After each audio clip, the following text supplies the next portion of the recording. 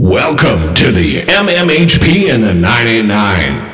Podcasting from the Michigan Rock Legends Hall of Fame in downtown Bay City. Channeling all styles and eras of Michigan music history. From the city by the bay. And now, Dr. J, Sir Fred, Mr. Mike, and your host, Scott Baker.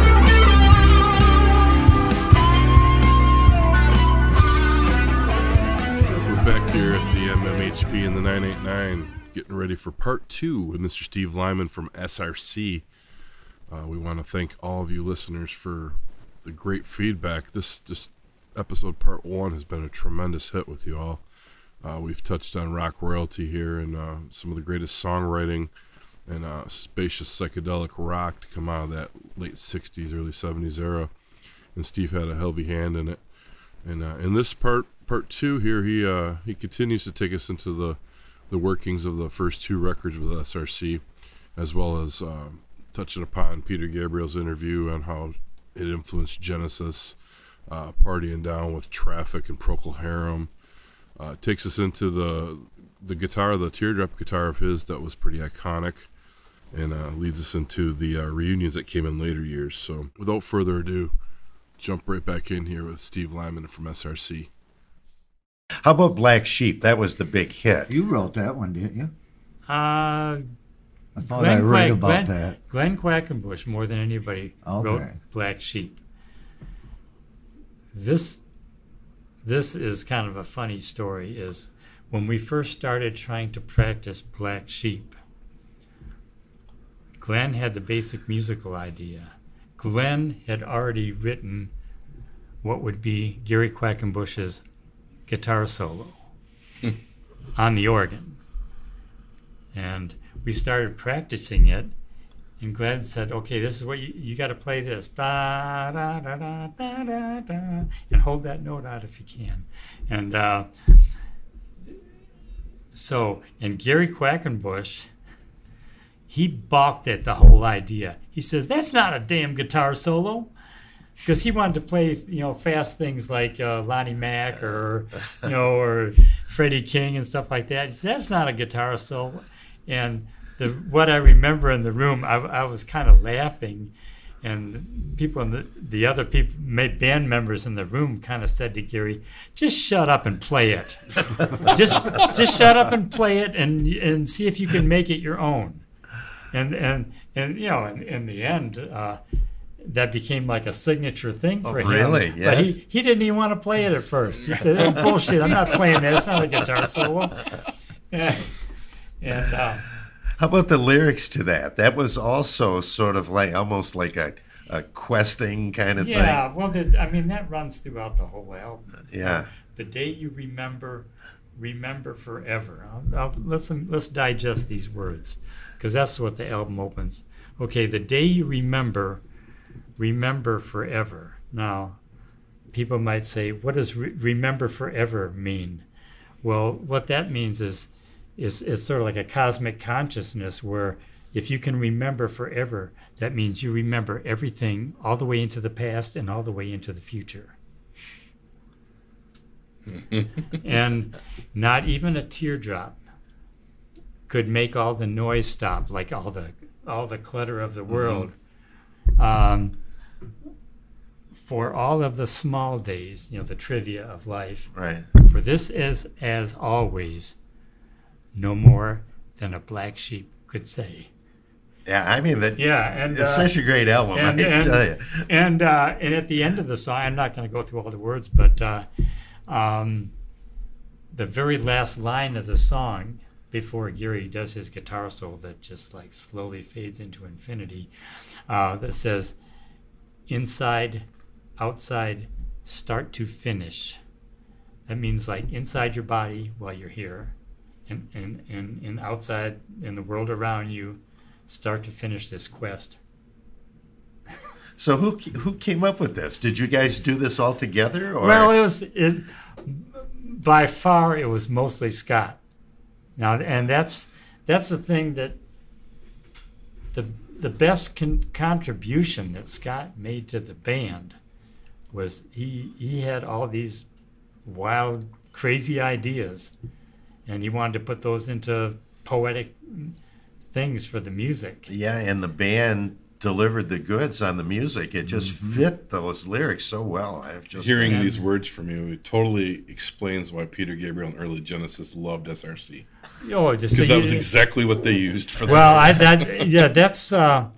that's something that I can't think of the person's name. Somebody told me at a party once in Ann Arbor that he walked up to me at this party and says, "Did you ever see what Peter Gabriel said about SRC?" And I said, "What?"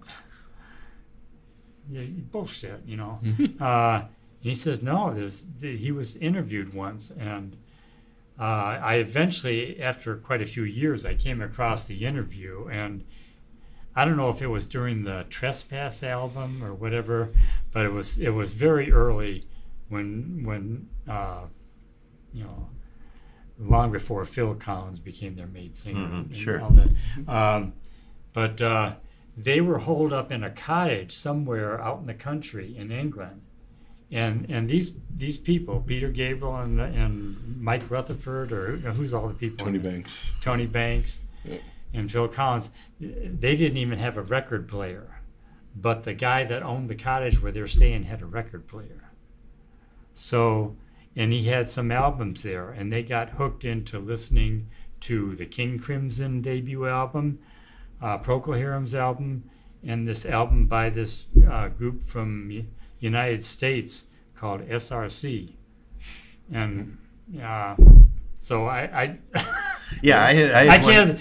I've never talked to Peter Gabriel. Yeah, I had wondered if maybe he had heard it through John Peel, who was an influential DJ who was a big booster of SRC in England. Another amusing story about Black Sheep. When the Traffic played at Grandy Ballroom for the first time, we got them to come over to our house afterwards. And at that point in time, this is sometime in the summer of '68. Traffic, you're saying? Traffic. So it'll be the original one with Dave Mason then. Dave Mason had left the band, so okay. all it was Chris Wood, Steve Winwood, and Jim Capaldi. Yeah. Okay. It's one of my favorite bands. Okay, they came over to our house, and we were sitting around, you know, and just and talking and having a good time, and and when you think about it, like Steve Winwood or Jim Capaldi, they're probably fascinated too, because they've probably never been to the United States, and that's probably their first tour. Yeah, it might have been their first tour over here, and in Traffic anyway. Yeah, in Traffic, yeah. So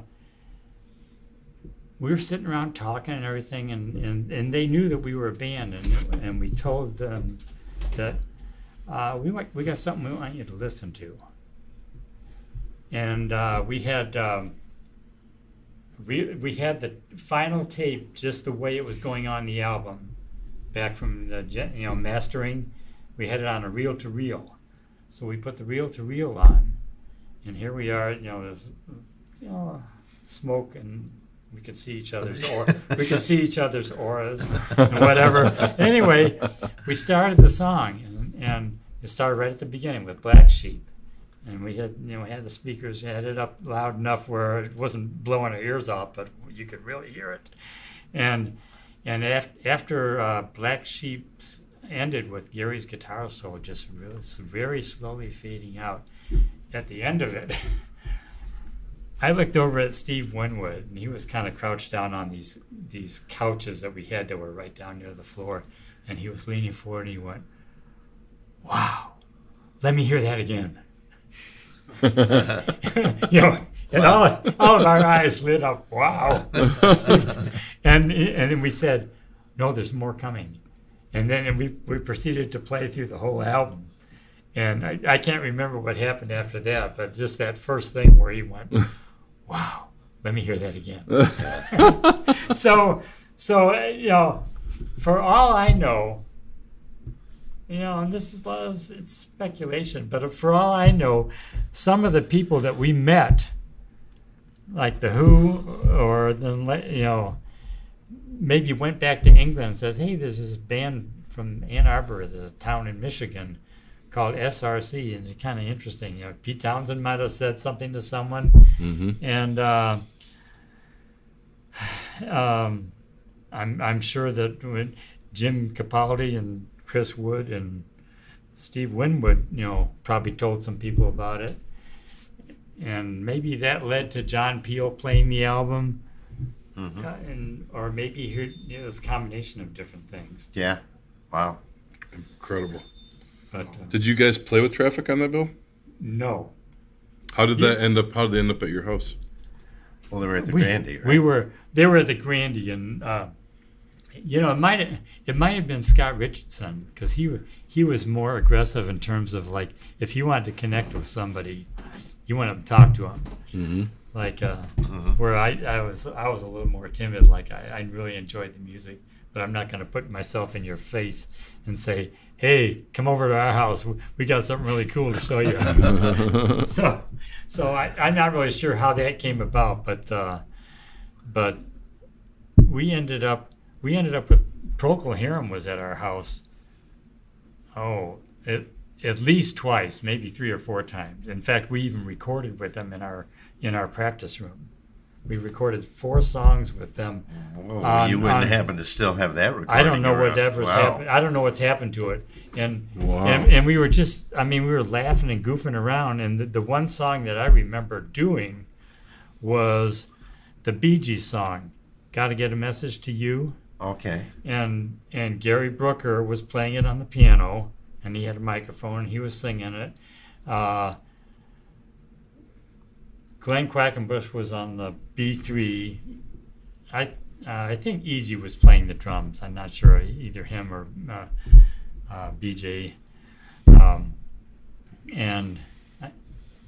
Was this when Trower was in Procol? Yeah, when Trower was in Procol. Trower wasn't playing. He might have been just standing in the room watching, and I was standing next to the upright piano with Matthew Fisher, their organ player, and we were when Gary Brooker was singing the lead, we were doing those background things, hold on, in harmony with each other, and but the funniest thing is that Gary Brooker didn't know all the words to the song, so he was making up words as he went along,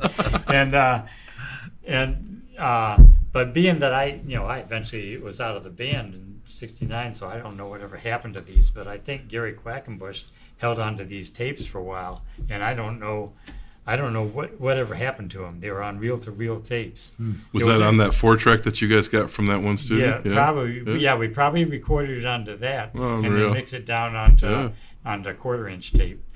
The lost sessions. Yeah. So, that's another thing later. The people that are aware of the SRC album that got released on CD called Lost Masters. Yeah, right.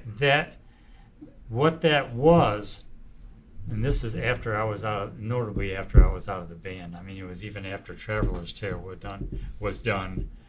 The Capitol Records dropped the band for one reason or another. Maybe there might have been some arguments between the band, and Capitol said, "Hey, we're not putting that." Yeah, but Traveler's Tale didn't do that well. Yeah, right? I know. That might have been that might have been part of the catalyst. Yeah.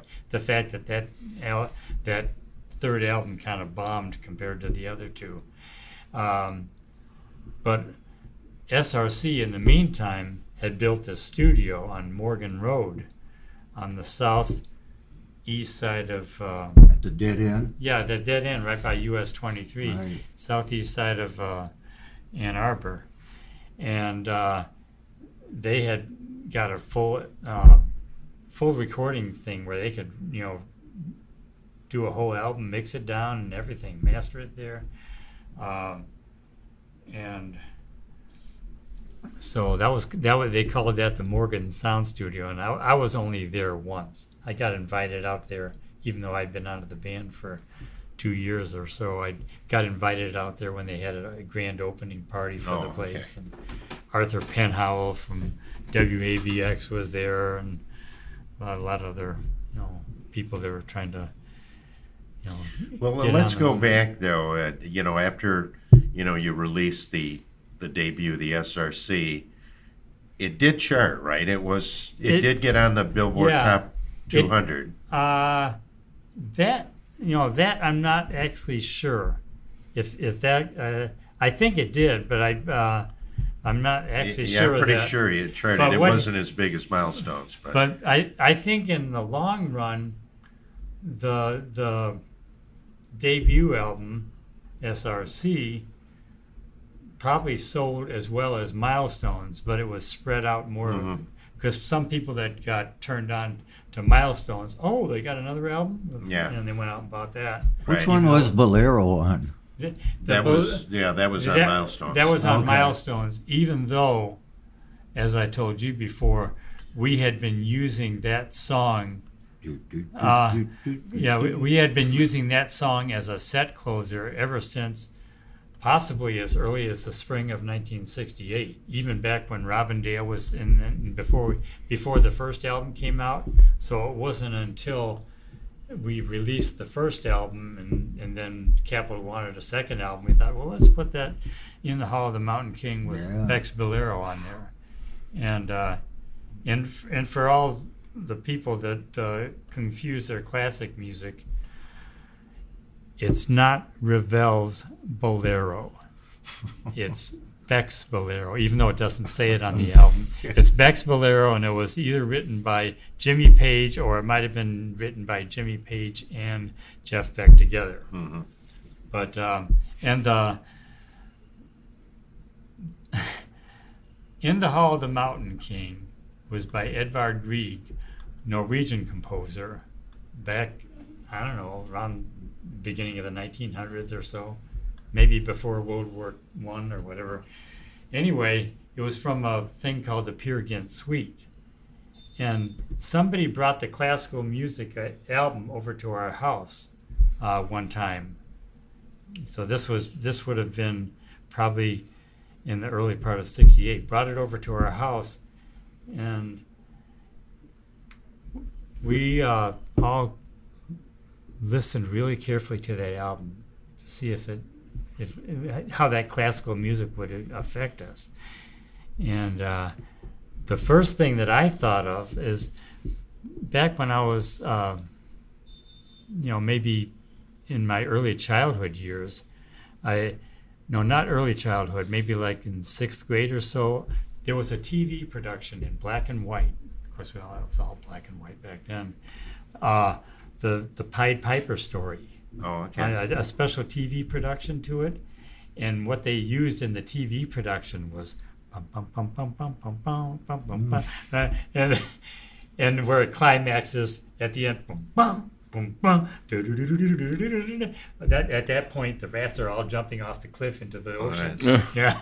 So when SRC was listening to this, I remember that thing. I remember that from that show, and somebody in the band, maybe Scot Richardson, said, "You think we could do that?"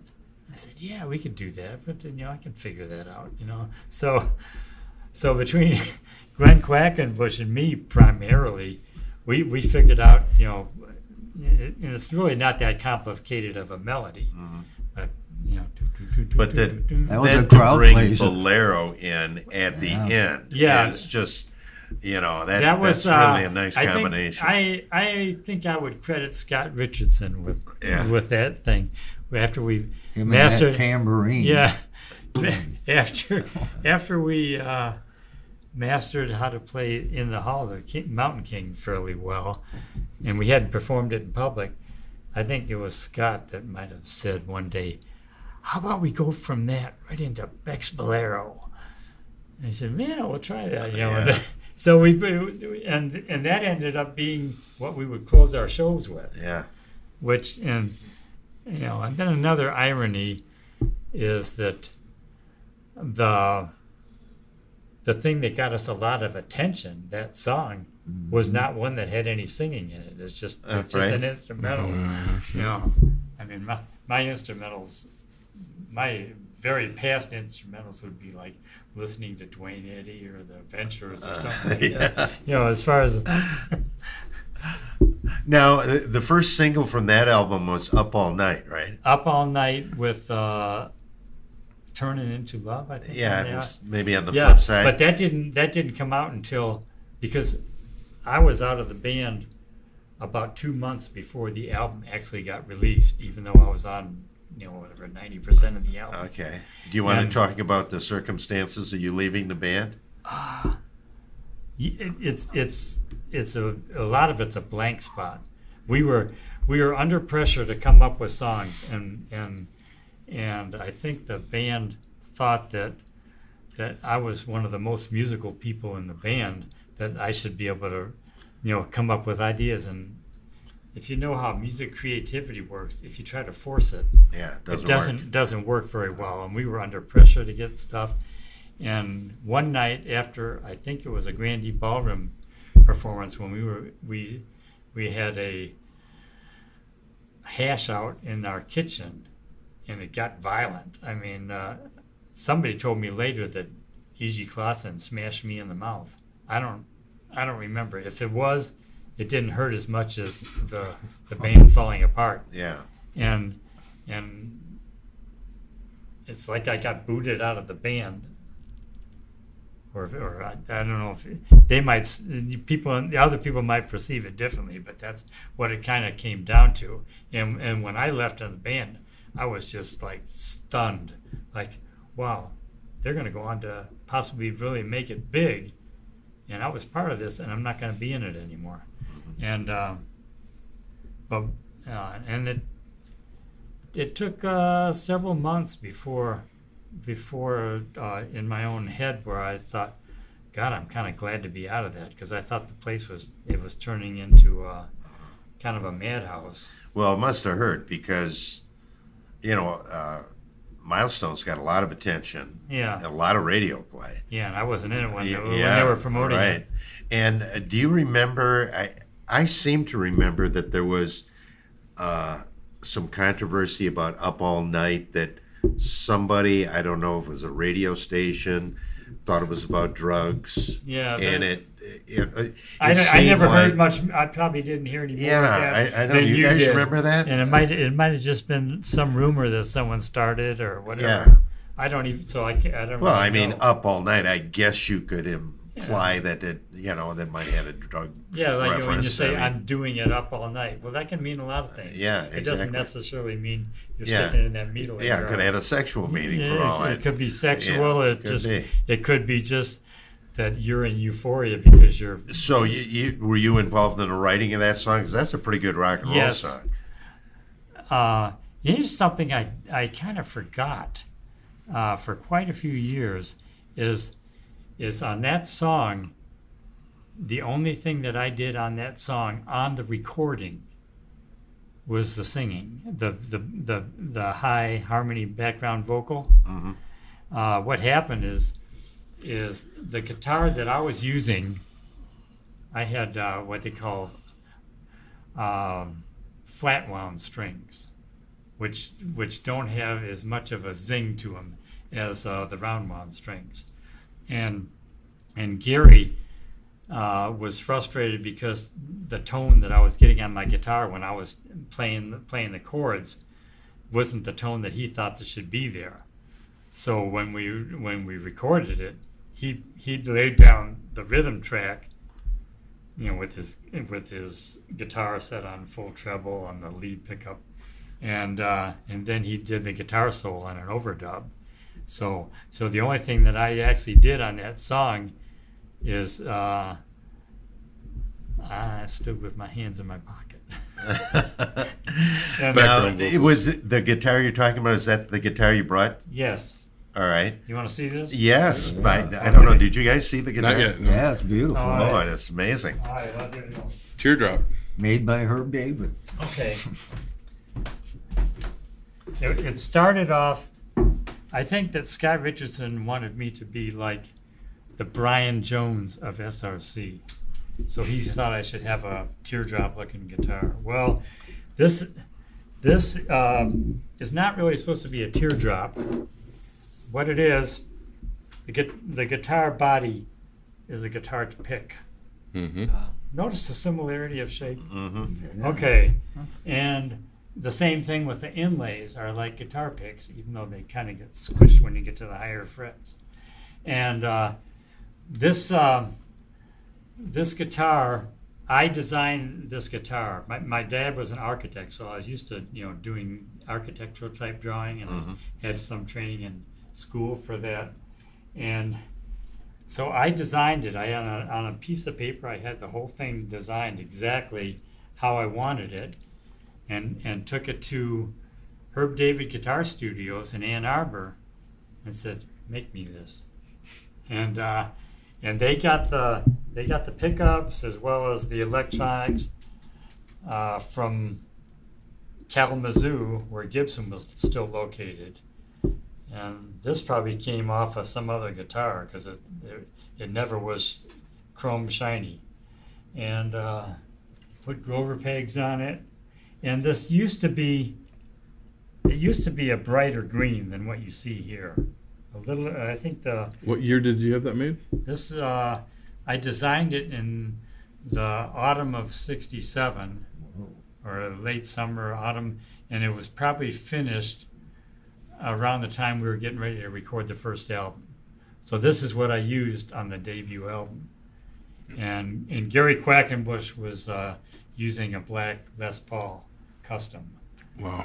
And that is beautiful. The only problem with, some of these controls are almost just like frozen; they won't turn. But the truss rod in here, no, it's under here.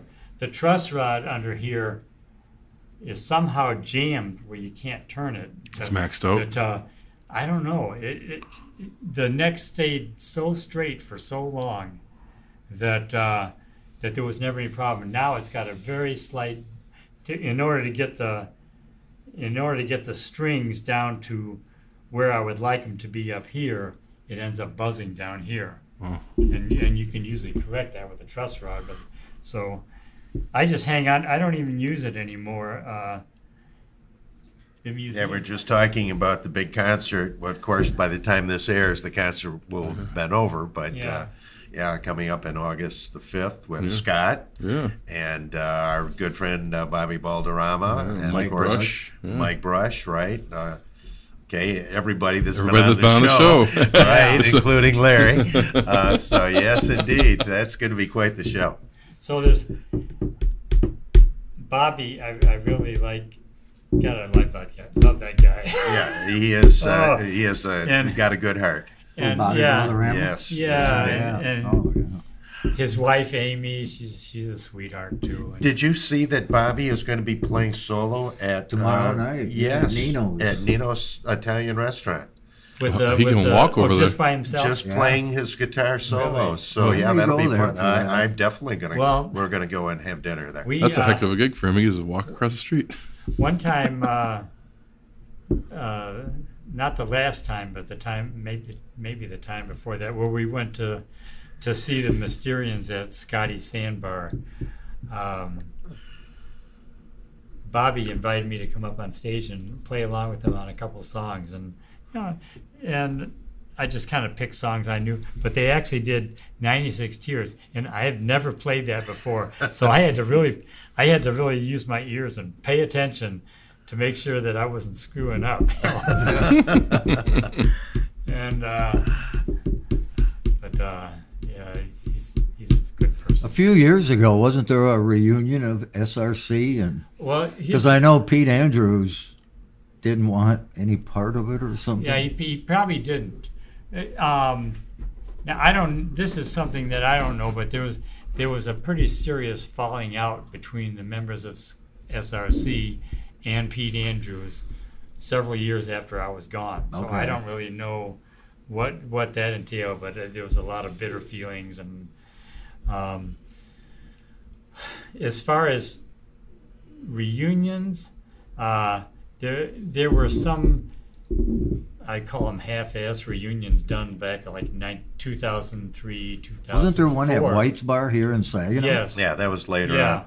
Yeah, but back in 2003 and 2004, we did a couple things, and it didn't even involve Scot Richardson because he didn't live anywhere around. He was either in California or he was down in Tennessee. And on one of them, I did all the lead singing. But it was just a few things that were done, and I wasn't enthused about doing them, but I figured if they're going to try to do this, I better be there to help out. And so the one you're talking about, Fred, is in 2011 we played a show with Scot Richardson on lead vocals, all three guitar players, Ray Goodman, Gary Quackenbush and me, and Glenn Quackenbush, and E.G. Clausen had already passed from cancer back in 2003.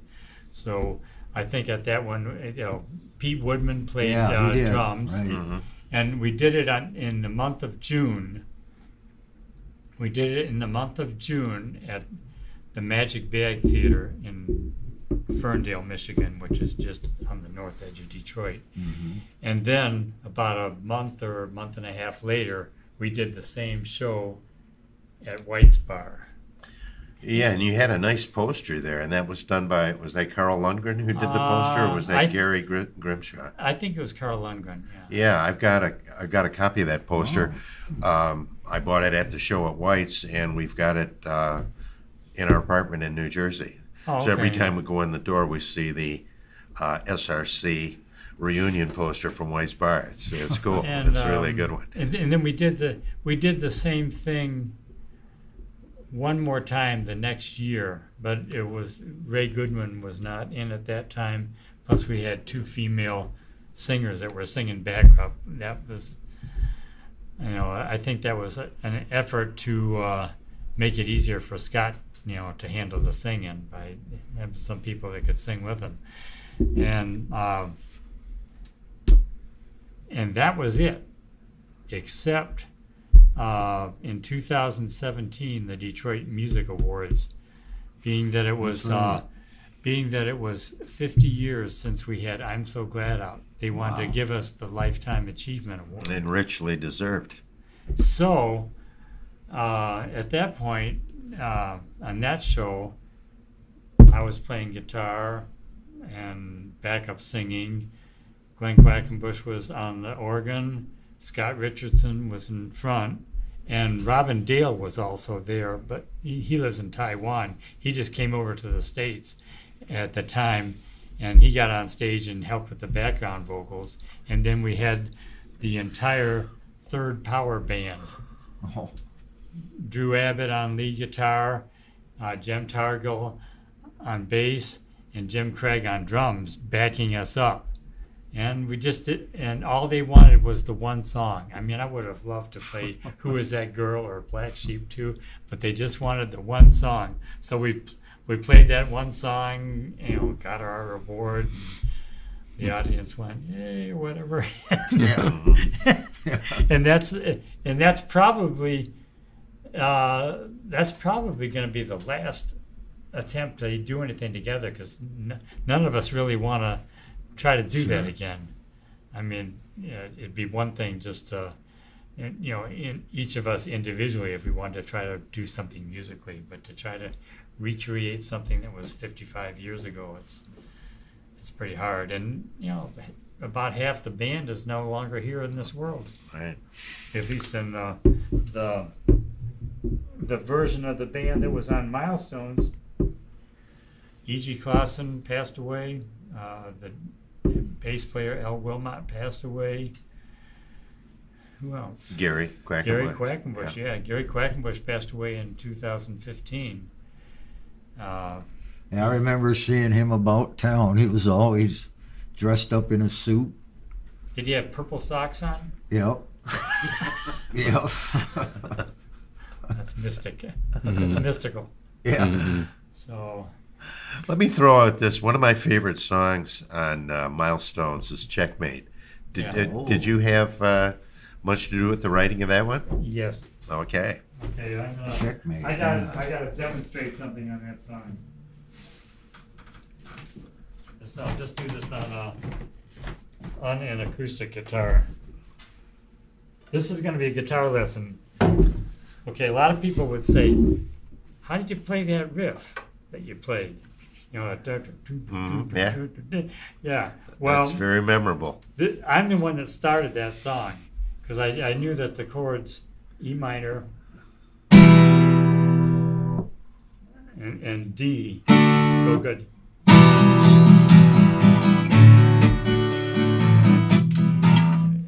So I look at the guitar and, well, this is an E string here, and the fourth string is a D string.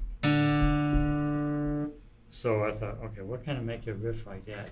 Well, here's the E here. So what that song does, everything that is fretted on that song is on that part there is all done on the fifth string. And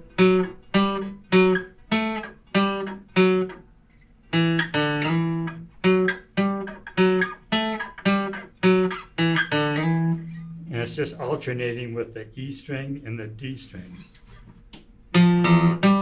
Whoop.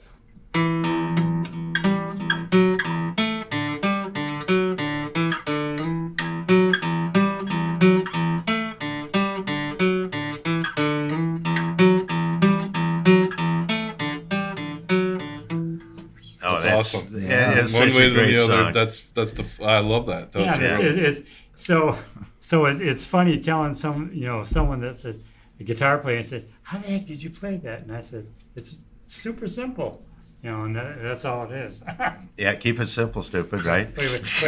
Since I got the guitar here, I'm just going to play a very short version of the song. How about Who's That Girl? You wrote that one with Scott. Yeah. Did you play that one? No.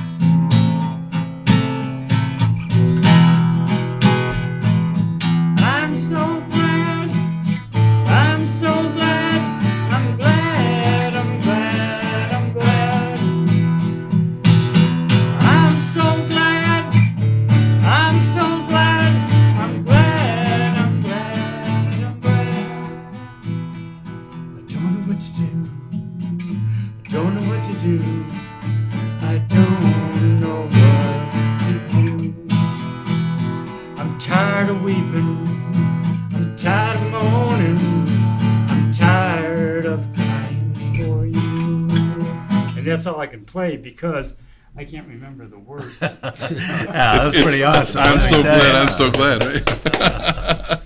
I'm so glad that's over. Yeah, that was great. Appreciated you sharing that one with us. So, what did you do upon the exit? Tell us where you headed into this. Yeah, I became a regular person again. Yeah, just a regular person. I got a factory rat job because. I had to have some money coming in, or I'm going to end up in the poorhouse. Were you married?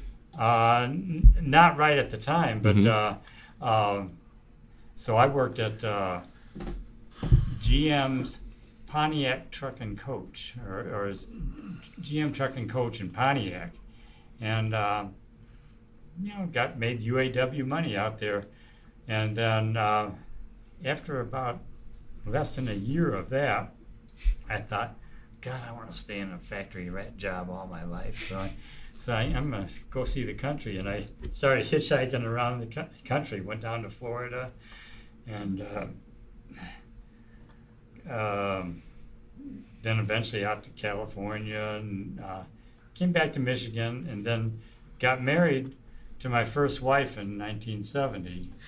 In the summer of 1970. So when you were traveling around, but there was no music involved in that? You didn't travel with your guitar or anything? I didn't travel with the guitar. If I was someplace where there was a guitar, I might pick it up and play it. In fact, now I don't know this for sure, but I wouldn't be at all surprised that when I was down in Gainesville, Florida, I went over to the campus one day, the college campus. It was like, a real nice day out, and there was some people sitting around, playing songs and stuff together, and there was one guy there that had kind of blonde hair, long hair. And who knows? It might have been Tom Petty. I don't know. I mean, this is before he. This is like 1969. Oh, he probably would have been too young. Yeah. Yeah. This is probably more like Greg Allman. Yeah. I don't know, but I don't know when. I don't know when was Tom Petty born. Well, I remember he met Elvis Presley. That was one of those big events in his life. Elvis was shooting a movie in Florida called "To Follow That Dream." Yeah. And he met him on set, and that got him interested in getting Elvis records, and really was maybe the key, for Tom Petty to start. But Gainesville was definitely Allman's area. Yeah, too. now let me tell you, that band, The Insiders, I saw that last night. Did you see that? I was there, yeah. What did you think? Did you think Wonderful. they were really great? Yeah, and Lauren was on keys. He's coming to be our guest here in a few weeks. Okay. So, yeah. Yeah, they were, I thought, were just absolutely terrific. It was wonderful last night. Yeah. But anyway, I got married in the summer of 1970, and my first wife and I had a son born in 71, another son in 73, and a daughter in 1978. And they're all still here. They all live down by Chattanooga. But our marriage fell apart like a little bit more than halfway through the 1980s. And then, but at that time, I was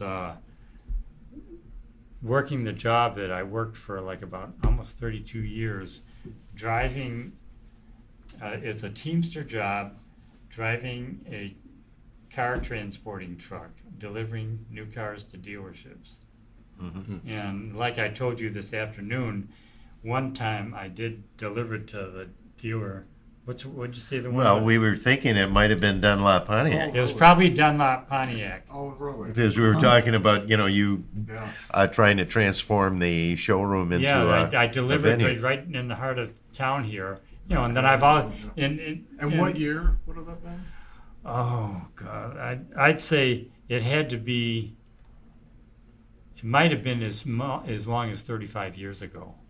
So in the 80s. Yeah, sometime in the mid 80s, or no later than the latter 80s. It would have been Dunlops or Labadie's then. It's probably Dunlops. Yeah. Okay. And then And I mean, was it Pontiacs or?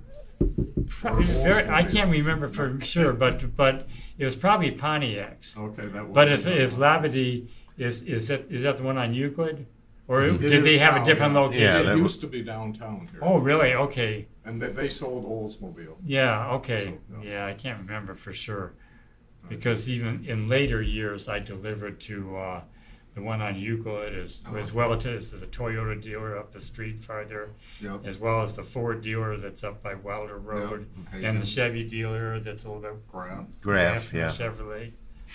So wow, small world. Yeah. But and that's another thing about music is that's sad is people that are in the music business, unless they have a major success and put some money away wisely, they can have some struggles in their later years. Mm-hmm. And I'm fortunate I had like 31 years there, so I got a pension. How many people don't even have any kind of a pension? So pensions are disappearing. Yeah, so I'm blessed to have that. Mm-hmm. And then my wife Eileen and I, we've been married since 2001. So you were saying that tomorrow, right? It's the 22nd. Yeah, tomorrow's anniversary. I'm going to remind you again so you don't get into trouble. Yeah, I don't want to get my ass kicked. Congratulations. Oh, I'm going to tell you another story real quickly about the One Simple Task, because you brought that up. But One Simple Task, if you know the song, it's got all kinds of really bizarre timing changes in it. And what I remember is, this is always funny, like when we played it at the Grandee Ballroom at the beginning where it's going bum, bum, bum, bum, bum, bum, bum, bum. You could see the whole audience going dun, dun, dun, dun. And then when the timing changes, it all goes. So, but and that's part of the idea of that song, like doing, you have to do the impossible to get the keys to the to the universe or whatever. The acid. Didn't SRC play at the Delta Pop Festival? If they did, it was probably after my time. I don't know. Okay, because that was. I was on 69 or yeah. 70. If it was 69. Because it was the MC5, the Rational. I mean, yeah, it probably. Well, was, they played also at the Saginaw Pop Festival. It was the same kind of lineup with Seeger, the Amboy Dukes, the MC5. Because I saw Frost. SRC many times. Yeah, Yeah. because and if it was at the time where you would be familiar with the Milestones album, I was definitely out because I was on about 90% of that album. But when it actually got released, I was already gone from the band, and my pictures on the back of the album has 6 faces on there. I'm in there. All the pictures of the band that existed after that were just 5 people because they just went with one guitar player. Because at the Delta Pop Festival, that's where Iggy got banned for life. They fell right on my leg. Yeah. He picked up the Dean's daughter. And I think I heard something. Fell about out right that. on my leg. It made Rolling Stone magazine. Oh, sure. Yeah. My leg did. Anyway, there's video of that on YouTube. Really? There is? Yeah. Oh. Oh, hey, Fred, your leg's Oh, popular. Sir Fred's leg on YouTube. But Peter Andrews, I guess, had something to do with Iggy. And he told him to put that girl down. That's the Dean's daughter or something.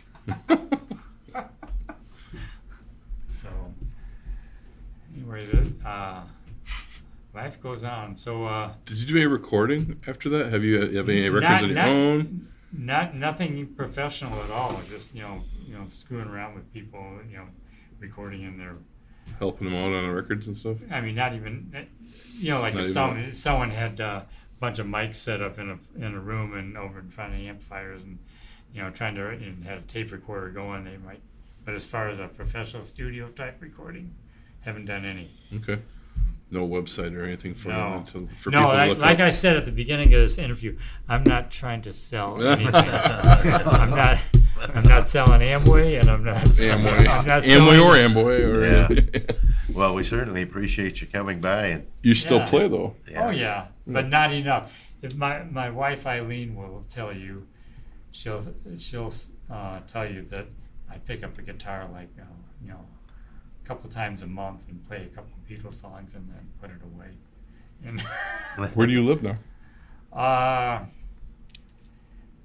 Okay, I-75. We're very, very close to I-75, about 30 miles north of the Ohio line.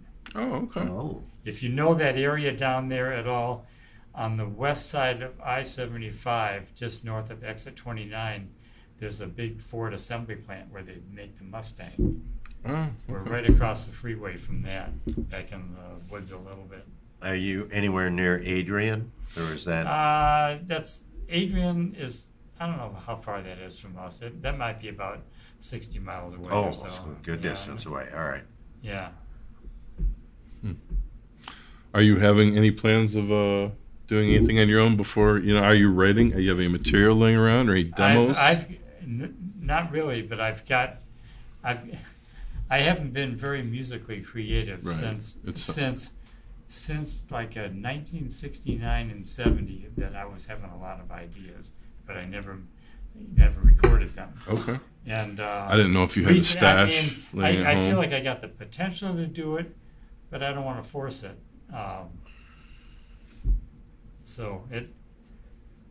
I'm not promoting anything, but I think it might happen when I'm 80 years old. If Tony Bennett can do it up into his 90s. Right, there we are. There you go.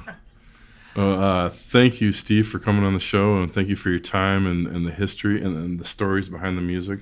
Yeah. We're grateful for you to be here, and thank you for coming up to join us. Oh. Yeah, it was awesome. It was really great.